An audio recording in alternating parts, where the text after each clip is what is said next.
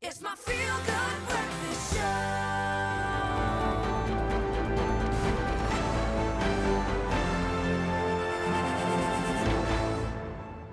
Well, welcome back. It is your Feel Good Breakfast Show, Expresso on S3. And yes, it is Friday. We've made it through the full working week, but not without accumulating a bunch of questions about what's happening in the news headlines. So we thought, and we brought news editor Roi Simpson in studio to unpack what's been going on. And as always, we'd love to know what your take is on some of the stories. So please share your thoughts with us. Join this conversation. Our WhatsApp number is open to you at 063 408 8863. Or you can ask us those questions on social media. But let's get straight into it. In the long debate about electricity, the question of nuclear power, it always comes up. The Koeberg nuclear power plant near Cape Town produces almost 2,000 megawatts of power. That's 2 stages of load shedding. But it also means that it needs to be switched off next year after 40 years of operation. My question to Roi is it possible for them to switch it off given our current circumstances? That would be a really tricky decision to make. There are a number of other remedial things in the pipeline. There are plans to replace that power. And I mean, we've known for 40 years that Koeberg needs to be switched off next year.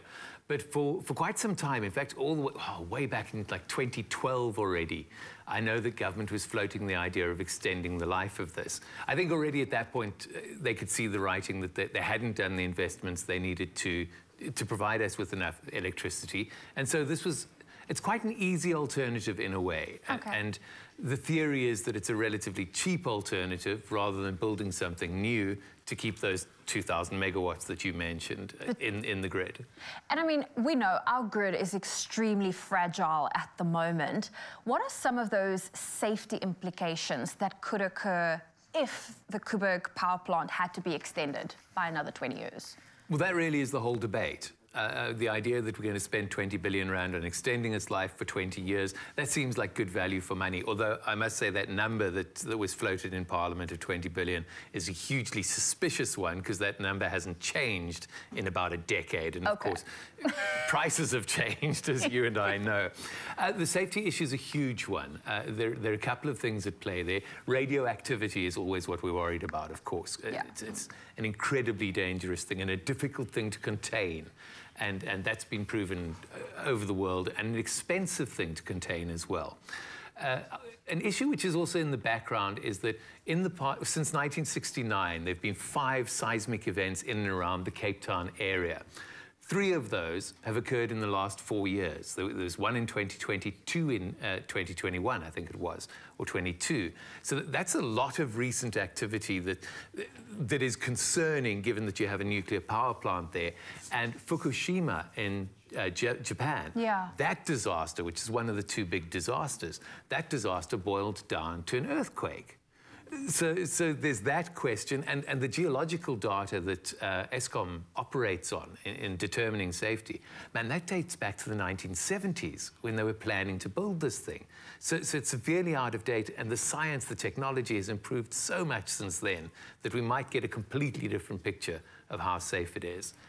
What else? Yeah, that's not even the end of the safety issues. I know, so there are a lot of safety concerns, but I think what concerns me, and I'm assuming a lot of South Africans, is we have known for how many years now that the Koeberg power plant needs to be shut down.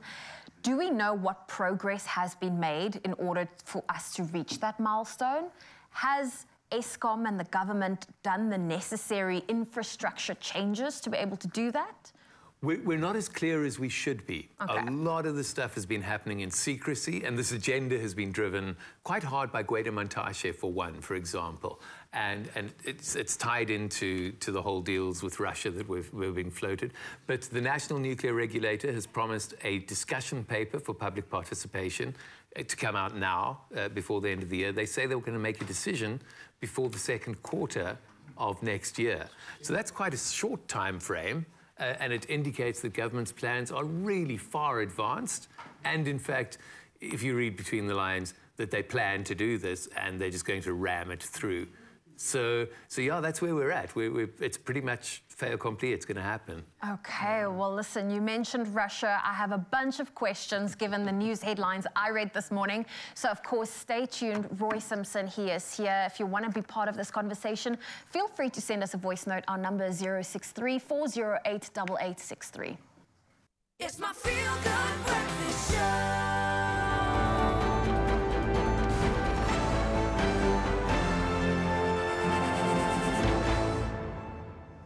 Well, we are back with our look at the major news stories of the week right here on your Feel Good Breakfast show and with our news editor, Roi Simpson. Now, he's here to help us understand all of the different implications of what we've been talking about. So before the break, we were chatting about the future of the Koeberg power plant. We also touched on a little bit about what's happening with Russia, and we received a voice note, and we encourage you to be part of this conversation. Our number is 063 408 8863. Now, the first voice note we received was from Johan. Roi, let's take a listen to what Johan had to say. Good morning. Morning, Expresso. With the new headlines that South Africa has provided arms to aid Russia with the Ukraine war, will South Africa face any kind of repercussions like being sanctioned? Is that also obviously a large part why the rand is weakening towards against the dollar?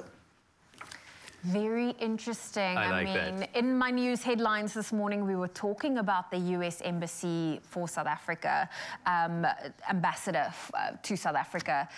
How is this going to impact the rand? Because we saw yesterday a very high or weak rand to dollar value. Absolutely. So the answer, as usual with these things, is somewhat more complex. Over the past year, for example, the rand has lost 19-point-something% of its value against the dollar. Over the past 5 days, that's about 4%. So there's a long trajectory downward in terms of the relationship between the rand and the dollar. But of course, what's being referred to here is Ruben E. Brigitte going and saying that America believes that South Africa has been supplying arms to Russia. And I had to sit and track the exact movements of the rand over the day, literally like hour by hour, minute by minute. And there is a direct correlation between that statement being made and a 2% drop in the next 60 minutes. Sure. So that's a definite impact. And yes, what seems to be driving that is the idea that if he's willing to say that in public, it's very unambassadorial to say something like that in public in the host country. So if he's willing to say that, then when he was overseas talking about AGOA and all these other special trade relationships we have, something must have been said to him that indicates that America's political infrastructure has lost patience with us.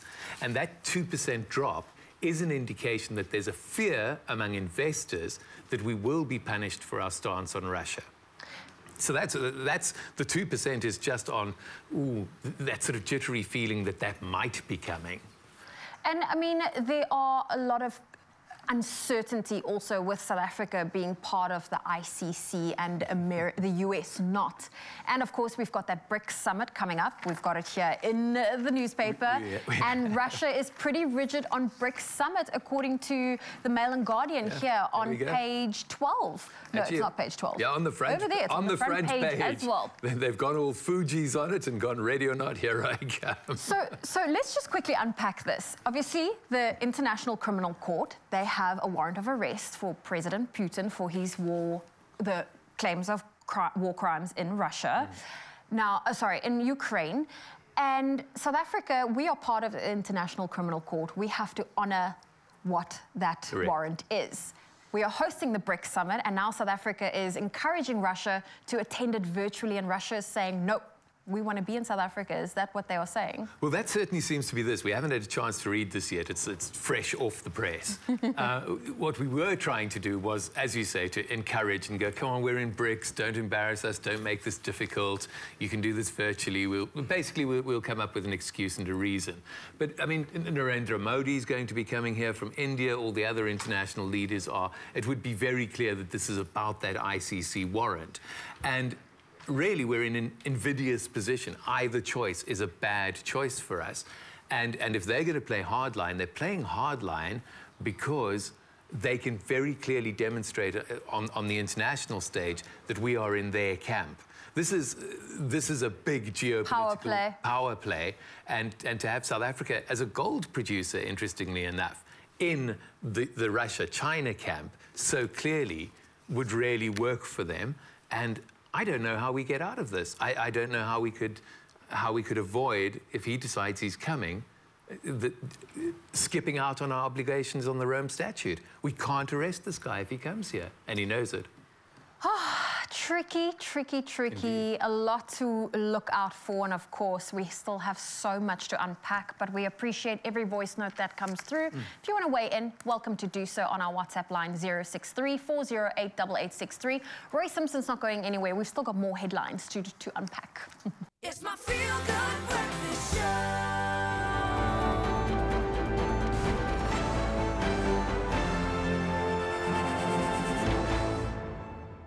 Welcome back to your Feel Good Breakfast Show on S3, and you are back just in time as we take a final look at the major news stories of the week, and we're all about talking about the relationships between South Africa, Russia, India, the whole BRICS nation. And if you want to be part of this conversation, join us on WhatsApp. We also have our news editor, Roi Simpson, here. Now, Roi, Russia, BRICS, all of that's been dominating our chat this morning, and I feel like we have a little more to unpack. The world has been putting on sanctions against Russia the world has been putting sanctions on Russia for its war in Ukraine. And there are talks that, you know, India has been benefiting when it comes to the cheaper oil. Is that true? Is there truth to that? Yeah, there's pretty hard evidence on that. In fact, at one point when we were back in, I think it was around December of last year, there was an estimate that came out by one of the major news houses. I don't want to misspeak here, but they reckoned that they were getting oil at about $35 a barrel cheaper, which is a substantial amount. Recently, I read something in the India Express, I think just yesterday, suggesting that the discount rate for Russian oil, for Urals oil, to India is about 10%. So they're getting it at about $15 a barrel less on a price of about $110. So yeah, a little more than 10% discount on the oil. And what are the chances that South Africa could be on the receiving end of that?